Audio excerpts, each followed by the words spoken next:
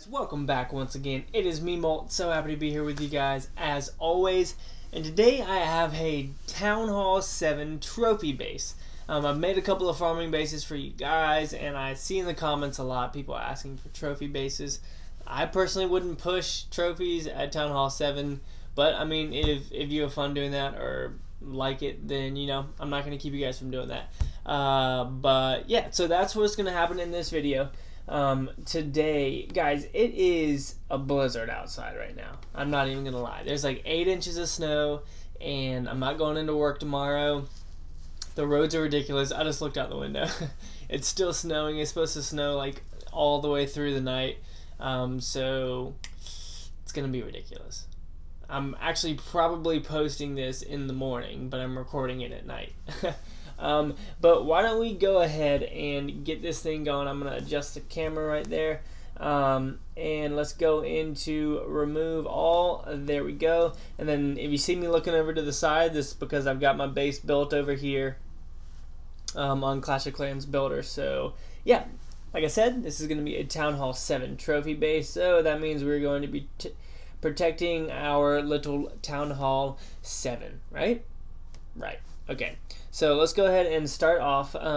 One thing that I know a lot about lower levels like Town Hall 7 and whatnot is that people use different kinds of army compositions. The one that I use the most is Giant Healer, because a lot of times people at Town Hall 7 don't try to defend against it too well.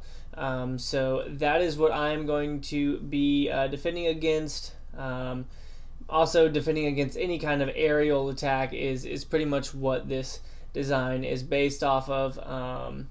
So most people don't use hogs at all down at Town Hall 7, so that's where we're at with this. But as you can see right now, I have my air defenses in the middle. And the reason that I have my air defenses in the middle, like I said, is just so that if people who are attacking with healers or anything attack my base, or even think about attacking my base, they'll be like, okay, no, I'm not attacking this base, because he's got all of his air defenses very, very well protected in the middle. So nobody's gonna mess with me when they see that. Also, as you can see, the mortar is a pretty good distance away from the air defense, because most people that run Giant Healer are going to run with with lightning spells, and you definitely want to defend against those lightning spells. So that's why that mortar is off to the side, because then it's not going to get as much damage as it would as if it's touching. And I'm pretty sure, I'm not 100% sure about this, but I'm like 95% sure Teslas don't get damaged by lightning spells unless they're out and invisible. I could be wrong. I probably should have researched it, but I'm pretty sure that that's the case. So we're going to put our clan castle in the middle as well, because that is one of the most important defenses, as I say literally all the time. So we're going to put that right there, and then we're going to bring in one of our mortars right here, and then we're going to bring in our other mortar right here, so that, as always, we have those triangulated, and they do a very, very good job of covering the base. Next, we're going to bring in our wizard towers. We're going to put one right here, and we're going to bring the other wizard tower right over here, and we are going to put one trap right in there, and we're going to put another trap right in there. Good job, Molt. And then we are going to bring in a cannon and put a cannon right there, and we're going to bring in another cannon and put that cannon right there. Let's go ahead and bring in these walls. We're getting pretty close to maxing out our walls. I probably just need a couple more good days raiding. Hopefully tomorrow, if I do happen to have a snow day, I can raid a lot and really get myself up there in the walls and stuff, so that we can bring this thing to Town Hall 8. When I first started my YouTube channel, I'm pretty sure that I was at Town Hall 8. I could have been at Town Hall 7, but I think I was at Town Hall 8. I need to go back. That was like 7 months ago at this time. Or at this point. So that's where we're at right now. As you can see, the mortars are triangulated. The wizards do a good job of covering the base. They do intersect almost perfectly right there. You can see if you look at the town hall, you can see that their lines almost intersect right there. So they're doing a good job of covering the base. Let's go ahead and bring in some of our storages as well. Elixir is important when you're raiding or you're trophy pushing, so definitely keep that in mind as to where. Oops, didn't mean to bring that out. So definitely keep that in mind as you think about the layout of your base, and if you want to trade things out, blah blah blah. Like if you want to put these elixir storages in the middle and move the air defenses out, you can. It just depends on what you're getting attacked by. But yeah, so elixir is definitely, I didn't mean to bring that kind of wall out. Elixir is definitely important when you're raiding, especially if you use really expensive armies. I personally do not use expensive armies, just because it seems like a waste to me. When it comes to trophy pushing, though, most of the time I just use hogs, which are expensive when it comes to dark elixir, but otherwise I don't have to protect my elixir as much. I can still protect my gold and just upgrade walls. But let's keep on trucking, keep on moving along here. Why don't we go ahead and bring in this gold storage right here. Yep. Cannon right here. And again, gold storage right here, and cannon right here. And once again, guys, this is a trophy base, so that is why, my friends, we are not protecting our resources, because we don't want to. We want to protect our trophies, right? Yeah, that's what a trophy base does. So that's why these are out towards the outside, obviously. Bring that in. So I'm spreading everything out right now. Whoa, I totally... What did I just do? Wow. I was not paying attention at all. Dang it. I knew that was going to happen. Alright, so we got to take this guy out. No. Yes. So this guy goes right here. What did I do? I'm such a weirdo. Select row. Dang it, I knew I was going to select all those. Oh, alright, so now we can remove this. Bring this guy in here. Man, that was weird. Alright, so Archer Tower goes right there. Remove. Bring this out here. Bring it all the way in. There we go. Bring this out. Bring that out. Alright, so there we go. That was Instagram. If you guys don't follow me on Instagram, go ahead and do so. Actually, follow me on Twitter. I tweet a lot more than I Instagram, if you will. So it's MaltCOC. It's right below you on my little graphic that you see right there.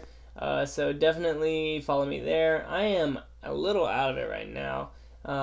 So I'll just go ahead and explain kind of what I'm doing. As you can see, I'm spreading out my mortars and wizard towers like I already said.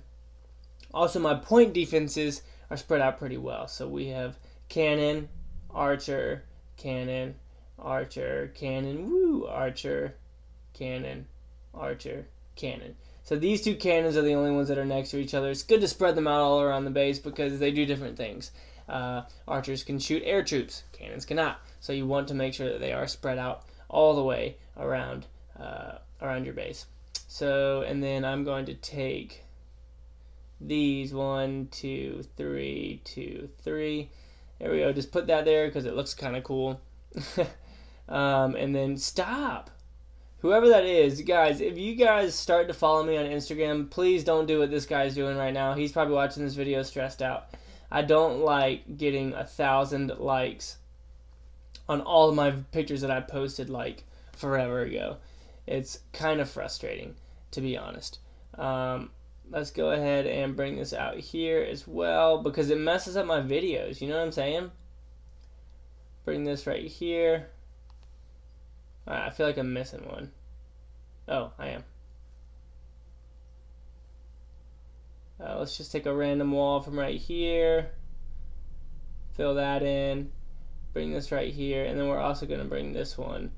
This way somebody can't just hit that corner. They're going to have to get lucky and aim at those. So there is the layout of the trophy base. I think it'll work pretty well. I don't think I'm going to keep it because I'm not trophy pushing right now. I am farming. But I will show you guys the rest of how I have it laid out. So I want to put a trap right in here.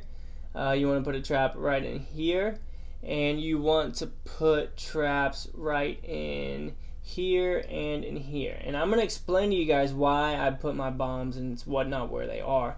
So if somebody breaks in right here on the right side and they attack this cannon, right, then if I had my giant bomb, like say that I had this wizard tower right here and my giant bomb was right here, if there were giants going through there, they wouldn't die from that explosion from the giant bomb. So what would happen is, if I had those switched, they would hit that giant bomb, they would be damaged, and then they would go and get sprung by the spring traps. What I would rather have happen is 100% health giants get sprung by the spring traps, and then other giants go and get hit with the bomb and then get killed by the other defenses. That way you're not wasting traps, because if a 50% health giant gets sprung by a spring trap, then that's a waste, because he could have died by archers and whatnot. So you definitely want to think about that when it comes to the layout of your base. I think that's very, very important. We're also going to bring in some bombs right here, and we're going to put a couple bombs up in here, blah, blah, blah. And then let's go ahead and, where did I put those other bombs? Oh yeah, we put some in the middle. So bomb right here, bomb right here. We're going to bring our air traps in here as well. We can just throw this one in there, that's fine. And then, as always, guys, you want to make sure to spread out the rest of your stuff. So we're going to do army camp, army camp, army camp, army camp, and then, like I always say, make sure that you alternate your mines and whatnot. So we have a gold mine, then we have a barrack, then we have another mine, and then we don't have anything because of the, yeah, let's put a builder's hut right there. Okay, and then so we have elixir, and let's actually do elixir, barrack, gold mine, and then builder's hut, and then we're going to do one storage right there. Let's do gold right here, and then barrack, and then elixir, and barrack, and gold mine. There we go. And then elixir and barrack. Where else do we have room? I'm spreading them out too much. Put this right here. Bring this over here. Bring this right here. Builder's hut. And gold mine. Bring this right down in here.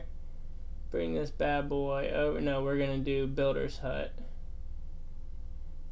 Right, how did I have that? I'm sorry, but the main goal of it is that you want to make sure that you spread out your mines and collectors so that somebody can't just attack one side and get everything, right? Does that make sense? I hope that it does, because it's very, very important. I'm not going to bring the rest of it out, but there's the base design for you guys. I think that it'll work pretty well. I'm not going to show defense replays or anything because I'm still farming, but I wanted to make this for you guys since so many of you requested it. Why don't y'all comment down below how it works for you if you decide to go ahead and make it for your trophy base. And yeah, that's going to be it for this episode, guys. Thank you so much for watching. I really, really do appreciate the support. Hope that y'all have a great day, and hope that you have a great upcoming weekend as well. But hey, as always, guys, make sure that you keep calm and clash on for me, right? I'll see you guys later.